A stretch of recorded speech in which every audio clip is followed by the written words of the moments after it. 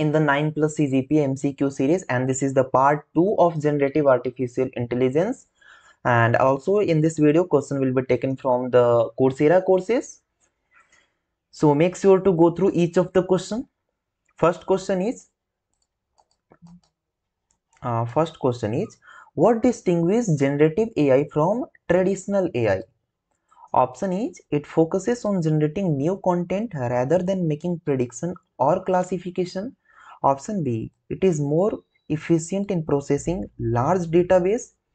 It relies solely on supervised learning techniques. And last option is it cannot be applied to creative tasks.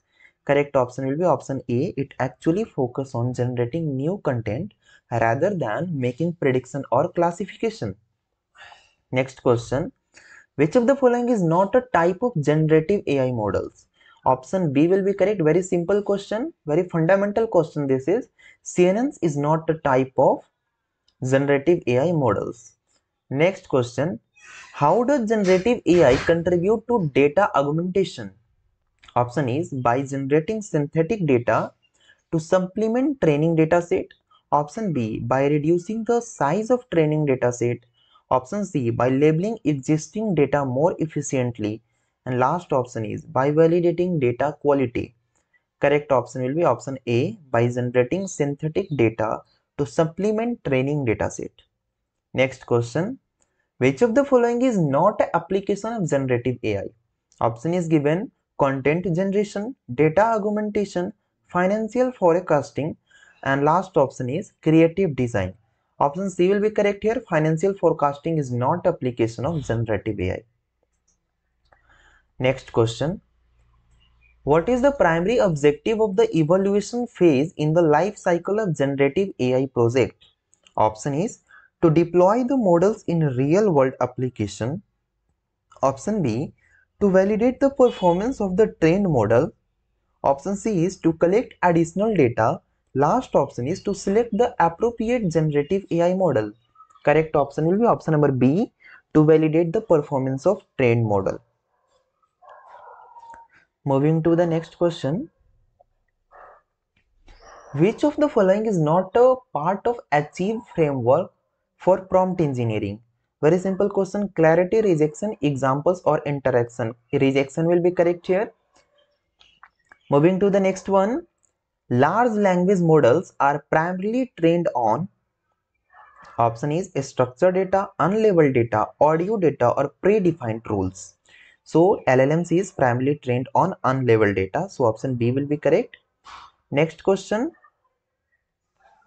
What is the purpose of prompt pattern in generative AI? Option A, to restrict the creativity of the model. Option B, to guide user in crafting effective prompts. Option C, to replace the need for human input. And last option is to minimize model performance. Correct option will be option B, to guide users in crafting effective prompts. Next question. Which pattern involves reversing the role of the user and model? Very interesting question. Option is consecutive verifier pattern, audience persona pattern, flipped interaction pattern, or gameplay pattern.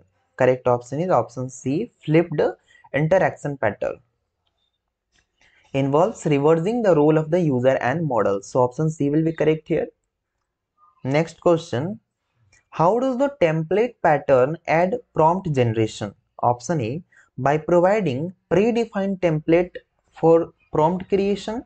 Option B, by randomly selecting prompts. Option C, by eliminating the need of prompts. Option D is by restricting prompt option.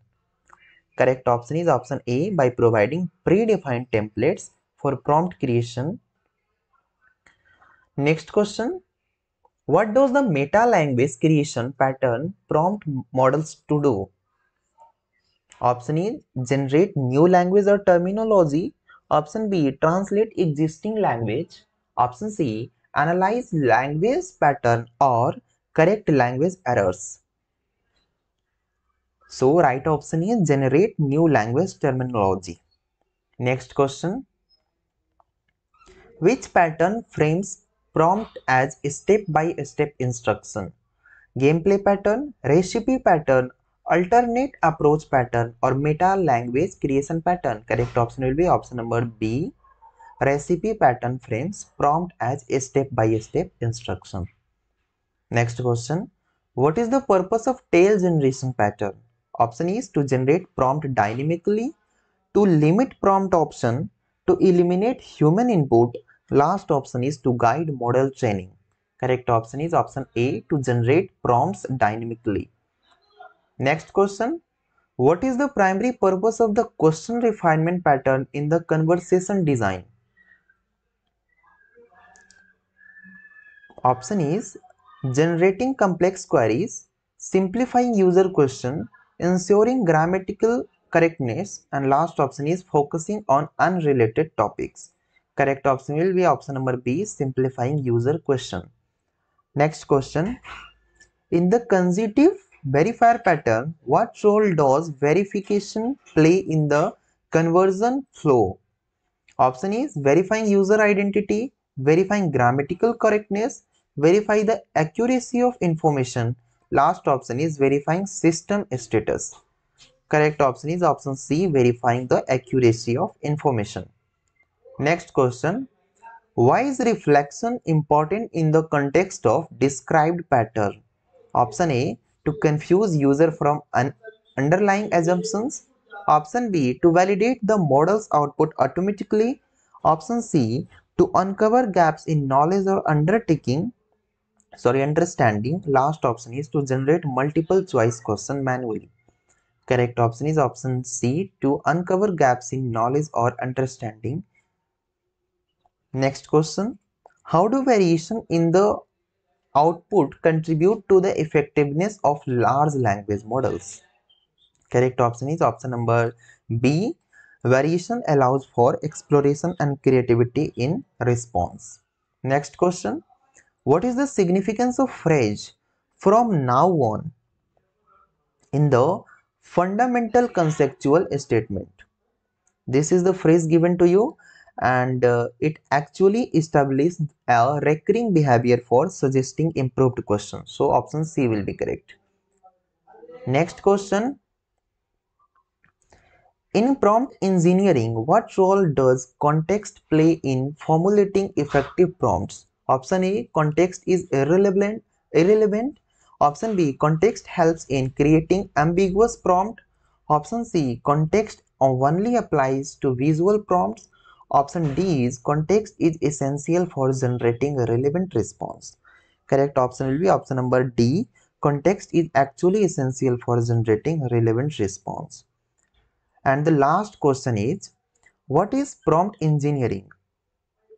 In the context of natural language processing, the full form of NLP can also be asked in your exam, and the full form of GPT, LLMs can also be asked. Although that is a very simple question, I don't think that will be asked. But better is if you keep remember those full forms. Correct option is option number B, a method to design effective and a specific prompt for language model. So option B will be correct. So this was all about the generative AI. Thank you so much for watching the videos.